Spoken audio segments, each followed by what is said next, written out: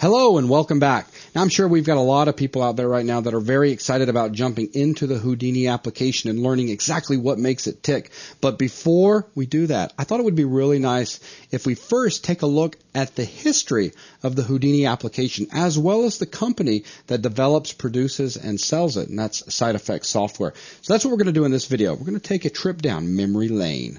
All right, let's get started.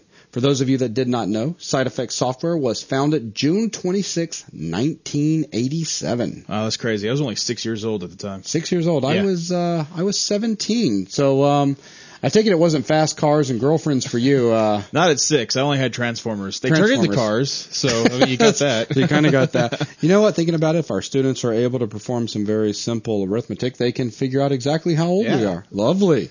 Of course, SIGGRAPH Software had to come from somewhere. Let's take a look. Omnibus, way back in the day. Omnibus, and I believe it was 1982, establishes Omnibus Graphics. Omnibus Graphics begins work on a proprietary CG application, which became known as Prisms. Now, of course, they've got a bunch of different developers, but two lead developers, Mr. Kim Davidson and Greg Hermanovic, end up playing a very important role in SIGGRAPH Software, as we're about to see in just a second. So keep their names in mind. Now, Omnibus grew and grew, and they ended up buying CG companies in the United States, the two major key players at the time in the U.S., and basically acquired a lot of debt.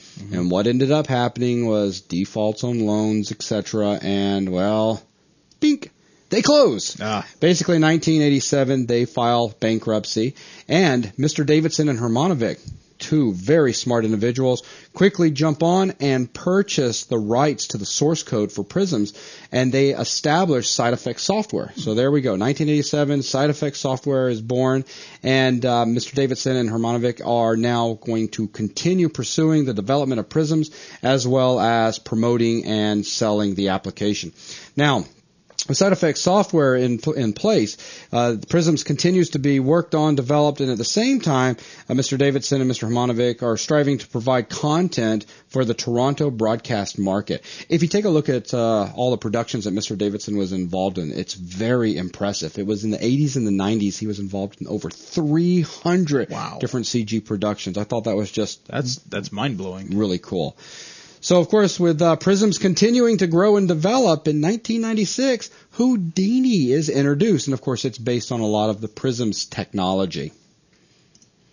Now, in 1997, Hermanovic, Davidson, and two lead programmers were granted a Technical Achievement Award from the Academy of Arts and Sciences Motion Pictures for pioneering procedural modeling through Prisms for use in the film industry. And this is a quote from SideEffects.com. So that's very cool. Procedural modeling.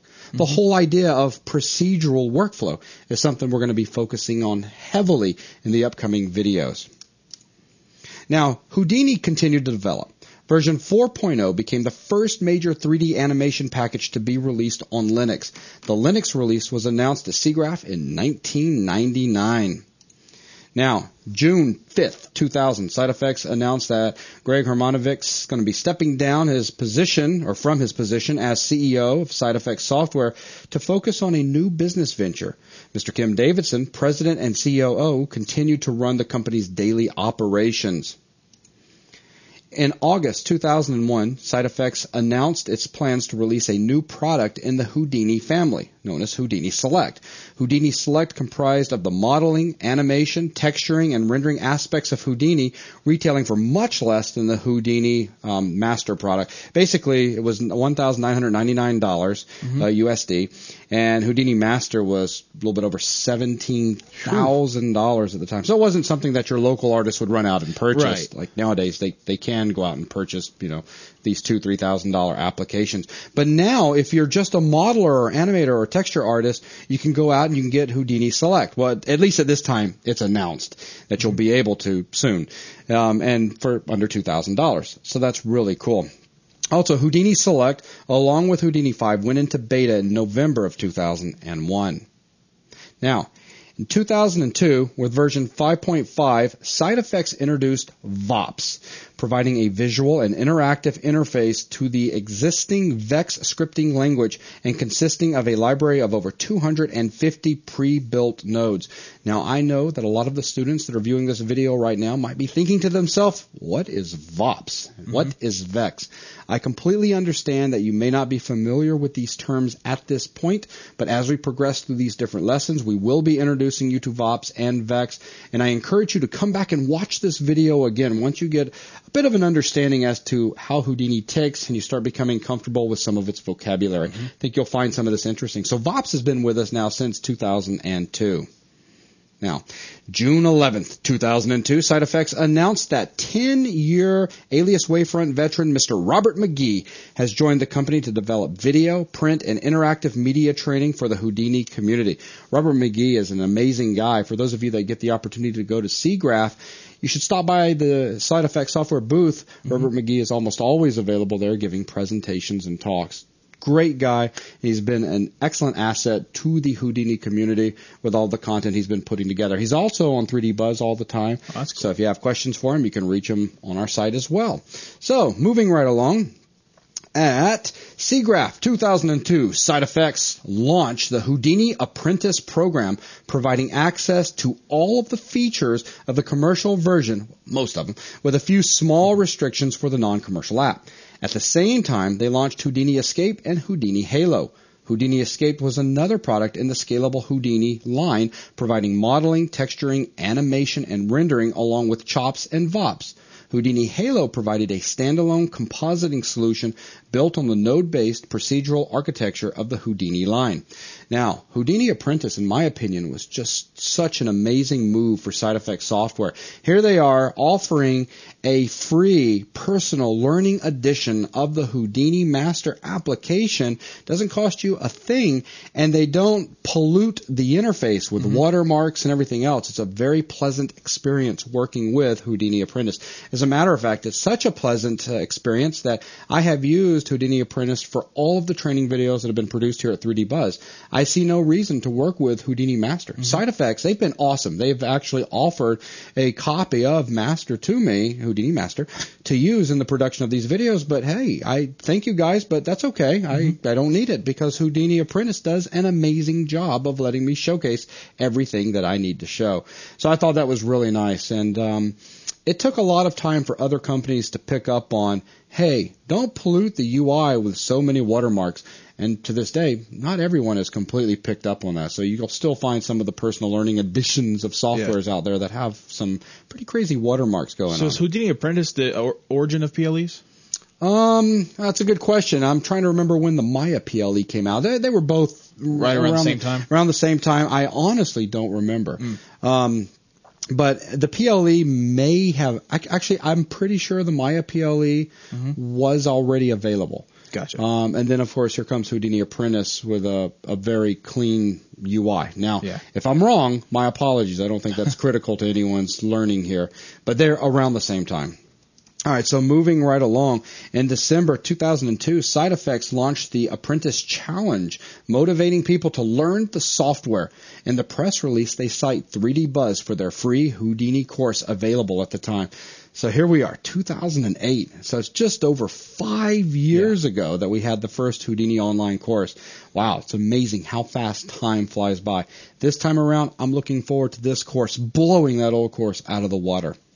Now, in 2003, 5 of the 7 movies trying for nomination in the Achievement in Visual Effects Oscar category used Houdini extensively, affirming Houdini's stand in the visual effects industry.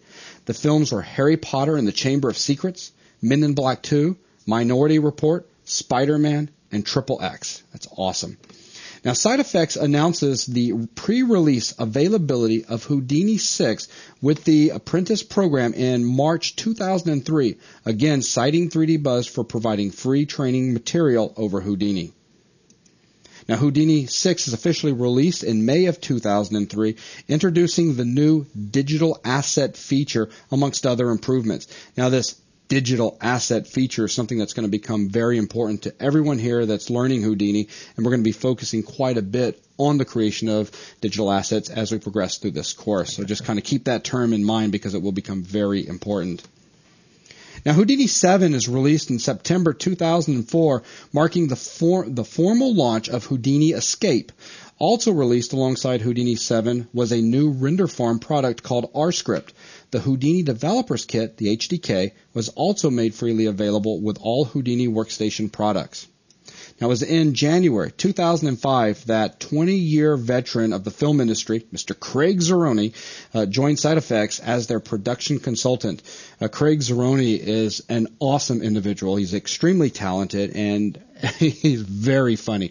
3D Buzz interviewed him a couple years back for Buzz TV, and wow, it was challenging to get through the interview because he was just so funny, but he's an amazing individual, and if those of you out there watching this video get a chance to meet him, excellent, great guy. In October 2005, version 8 of Houdini is released, introducing a new integrated dynamics environment for Houdini Master, which is, of course, retailing at $17,000. And this is where rigid body, cloth, and wire dynamic simulations can now talk with one another. Now, SideFX dropped the price of Houdini Master drastically in March of 2007 to $7,995 for a node-locked license and $9,995 for a floating network license. They also combined Houdini's general pipeline products, RScript and Houdini Non-Graphical, into a single product named Houdini Batch. Now we're getting up more towards modern times here. The public beta of Houdini 9 debuted July 2007. Houdini 9 has a completely reworked user interface, making Houdini easier to learn than ever before. Amongst other improvements, fluids have been added to the integrated dynamics environment, and a Python-oriented API was included. September 20th, 2007. SideFX announces the release of Houdini 9. On December the 11th of 2007, SideFX announces that Houdini 9.1 release candidate is available for public download. So here they are once again, SideFX offering a free public beta of the application. I love when they do this. It allows people to get in there and start playing with all of the new features before the application is finished. They do this often, and I love when they do it. Finally, January 22nd, 2008, 3D Buzz officially kicks off the new Houdini online classroom with the release of the first course video. Rockin'. And so here we are, January 23rd, 2008, wrapping up the history of Houdini and SideFX software. So I'd like to thank everyone for taking the time to go through this video. I think it's a really cool piece of past history, how SideFX came from omnibus graphics way back in the day all the way up to where they are today here in 2008. So with that, that is going to wrap up this video. Thanks a lot.